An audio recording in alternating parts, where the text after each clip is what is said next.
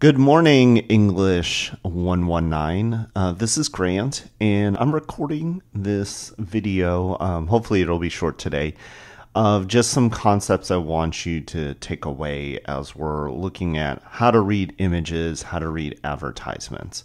So, to kind of augment what we're looking at in Berger, I'm going to introduce you to Roland Barthes' article, Rhetoric of the Image. Now, I linked it underneath today's class, but you don't have to read it. It's pretty confusing. So I'm just going to try and give you the concepts from it because I think they're really important and helpful for how to read the rhetoric of images, okay? So the article, Barthes basically unpacks this French ad of these Italian food products, right? You have pasta sauce, you have cheese, you have pasta, right? So he spends the whole piece kind of close reading this, okay? And if you're not familiar with Roland Barthes, he also is the person that kind of, if you've ever heard the term death of the author, he's also the person that coined that term. But in literary studies and in philosophy, he's usually called the father of semiotics, which is the study of signs and symbols and their use or interpretation. I think I've talked about this before with trees, right? He's basically studying, you have a signifier, which is the word tree, and then you have the signified, what I think of when I say tree. So, he's really interested in what we call, symbols. So how do we draw it, right? Or icons. When I say tree, I think of a particular kind of tree. Like I could think of the oak in our front yard, or some other tree. So what's the icon? When I say tree, I see something in my mind. And then the index, like what are the associated terms that you often find when we talk about trees? Okay, so he's kind of the person that really looks at why we think different icons for the same word, and what kind of other words do we associate with, something like tree. So there's going to be three ways that Barthes starts to read images, okay? So first he looks at the linguistic message, right? And, what you can see is down at the bottom, it's in French.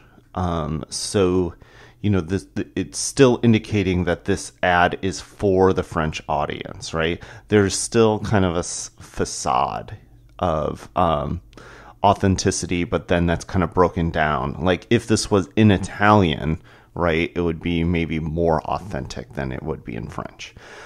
He also talks about the word panzani. When you say it, it sounds Italian, right? And that's very intentional from the brand, right?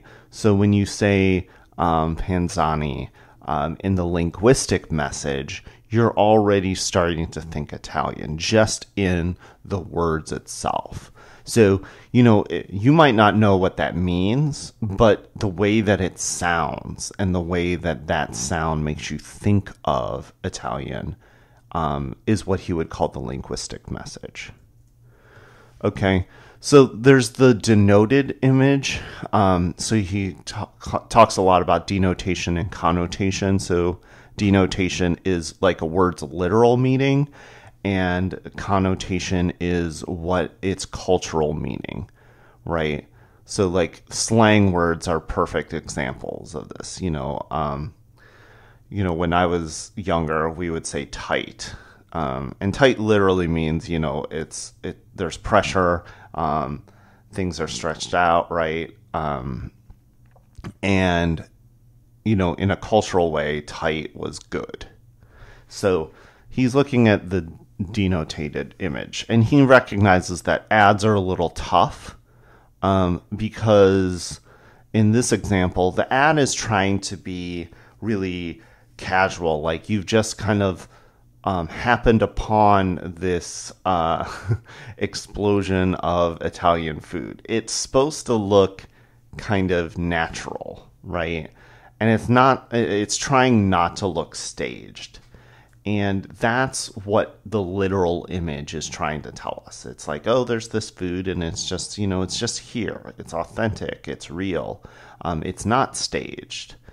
And, so that's what it's literally trying to tell us. Now, there's the other cultural connotation, right? And, you could read, again, the literal could also be, oh, there's vegetables, it's fresh, right? It might be fresh.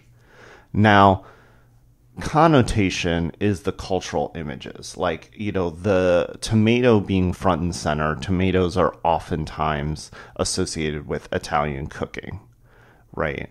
And so the cultural image, like why are they being held in this sort of basket, right? This basket seems Italian, like you've seen it to hold salamis and other dried meats.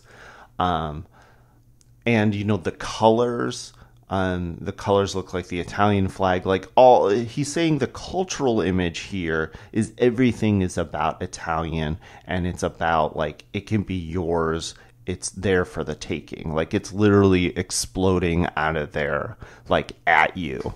So it's like, please buy us. So that's just the easy way of kind of breaking down an image, right? You're looking at its cultural meaning, its literal meaning, and then what the words are trying to tell us.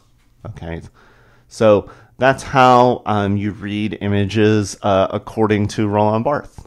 Thank you.